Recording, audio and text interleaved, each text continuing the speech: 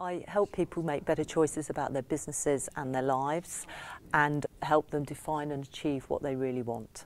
So I thought it would be a great way to end our time together today by providing each other with some appreciative feedback to share some of our learnings and to understand a little bit more about how we can do that in a way that can be really valuable for people. So the feedback structure that I would like us to use is I saw this or I heard that and this is how it impacted for me.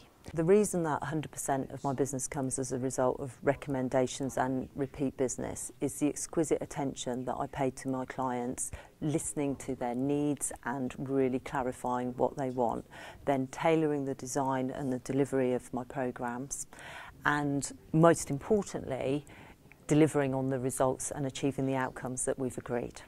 When we think about this as a model, it's very easy to say to somebody, you're a great manager, or you're a really good sales guy, or you looked really confident there. But actually, for the person to repeat that, they haven't got anything that's tangible to go away and do.